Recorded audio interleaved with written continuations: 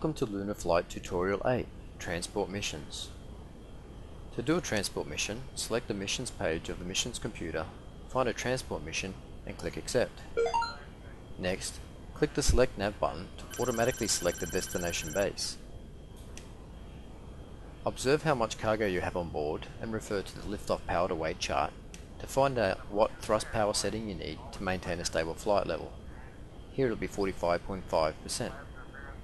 Now, fly to the destination base.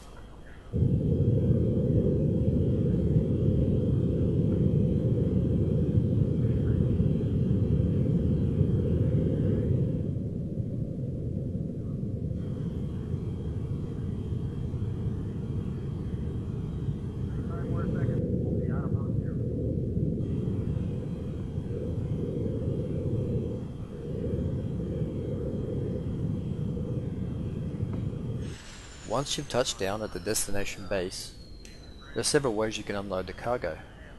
From the missions page, you can select the unload button, and from the cargo page, you can press the U key or you can press the switch in the cockpit.